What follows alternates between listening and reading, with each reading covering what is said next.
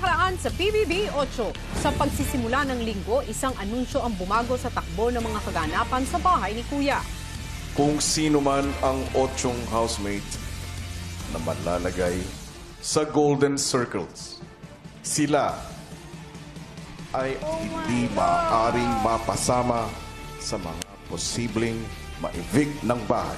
Pero meron sa inyo ang hindi na makakasama sa mga Golden Circle Challenges dahil sila na ay mapapasama sa mga nominado. Pero bago pa man magsimula ang Golden Circle Challenges, hinarap ng Batch 3 housemates ang mabigat na hamon ng first nomination night. Shami, Narcy, Mitch. Para isalba ang mga sarili mula sa nominasyon, naglaban-laban ang housemates sa unang Golden Circle Challenge.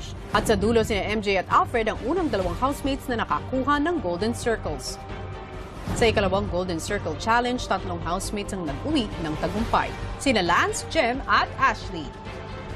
Sa pangatlo at huling Golden Circle Challenge sa linggong ito, nagpagalingan ng diskarte ang housemates para ma-shoot ang disc sa 3 golden rings. Unang natapos si Angela, na sinundan naman ni Batit.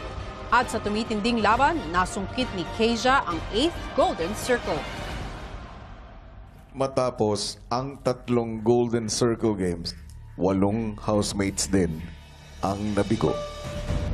At kayo yun, Yen, Sheena, Gwen, Choichi, Tan, Mitch, Shami, at Narcy. Kayong 8 ang mga nominado ngayong linggo.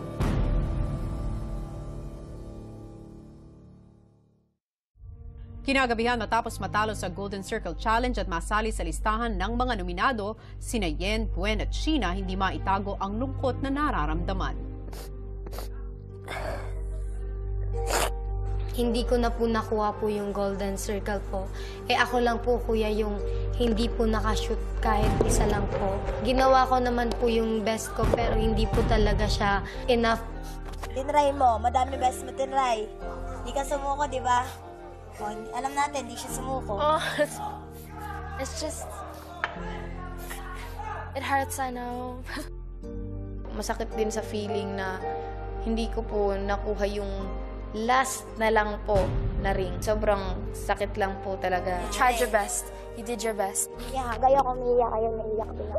I just accepted it, Kuya, na natalo ako, na I just have to face the reality, Kuya. Talagang gagawin ko na lang yung best ko pa, Kuya. I will just enjoy the rest of my time here, Kuya. Samantala, ang ibang boys dinamayan sina Shoichi at Tan na kapwa hindi nagwagi sa huling Golden Circle Challenge. Ano lang? Hindi, ano? Think positive lang. Nomination pa. May chance pa. Nomination pa lang yan. Don't lose hope lang. Wag nyo mayan yung sarili nyo na kainin ng negativity. Positive lang lagi. Isa po sa nominado, Kuya. Nagiging positive lang po ako lagi. Kasi kapag mas-stress ka, papangit ka po, Kuya. Ayaw ko naman po mas-stress, Kuya, kasi sayang yung ano, Kuya. Alam niyo na po. Kahit nominated ako dito sa bahay niyo, Kuya, hanggang makakaya ko po, Kuya, gagawin ko po yung, ibibigay ko po yung lahat. Hanggang huli po, Kuya, lalaban po talaga ako, hindi pa ako susuko. 1, 2, 3! 1, 2, 3!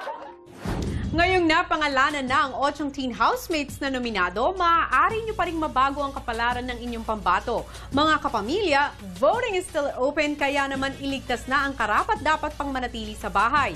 Sino nga kaya kina Gwen, Mitch, Narcy, Shami, Sheena, Shoichi, Tan at Yen ang maliligtas? At hindi lang yan, dahil may panibagong pasabog si Kuya. Dahil ang bilang ng nominado na lalabas ng bahay ay 2! Tama po yan, double eviction ang magaganap. Kaya naman dapat nating abangan ang first eviction night ng Batch 3 Teens live na live bukas. Hello Philippines and hello world! Ngayong linggo, hinarap din ng housemates ang kanilang Pinoy Pig Houses weekly task. Sina Mitch at Yen ang naatasan ni Kuya upang maging task leaders. Sa task na ito, kailangan magtayo ng 3 bahay ang housemates gamit ang 3 magkakaibang materyales. Mahati rin sila sa 3 grupo at kasabay nito, dadaan sila sa hamon ng Big Bad Wolf. At kung mapatayo nila ang 2 out of 3 houses matapos masubok ng Big Bad Wolf, sila ay magwawagi. Sa kanilang unang bahay, ang Popsicle House, nagtagumpay ang ating mga housemates. Pero sa susunod na Pig House, magwagi nga kaya sila laban sa Big Bad Wolf? Sa gitna ng weekly task, paano nga kaya makakaapekto ang sa hindi pagkakaintindihan sa kanilang samahan? Ang lahat ng yan, narito, panoorin nating lahat. Sa confession room, pinatawag ni Kuya ang pangalawang grupo ng housemates. Pinatawag ko kayo dito dahil magsisimula na ang pagbuo ng ikalawang bahay. Apo, kuya. Para sa bahay na inyong gagawin, ang gagamitin ninyong material ay dominoes. Oh my goodness! No, we can do it. Okay po. Yeah, that's easy. Bibigyan ko lamang kayo hanggang mamayang gabi para mabuo ang bahay na gawa sa dominoes. Ang susubok sa bahay na gagawin ninyo mamayang gabi ay tubig. Para sa domino house, kailangang mapatayo ng housemates ang bahay na may tangkad na 1.5 feet, haba na 2 feet at lapad na 2 feet. Mas masusubukan rin ang kanilang diskarte dahil mas mataas na mesa ang gagamitin nila para dito. Kaya naman, good luck, housemates! Agad naghanda ang pangalawang grupo. At habang abala ang mga ito, nagparamdam ang Big Bad Wolf. Hala, yan na! Ayan na siya! Pangit ng domino. Madulas yan. Tatapon niya.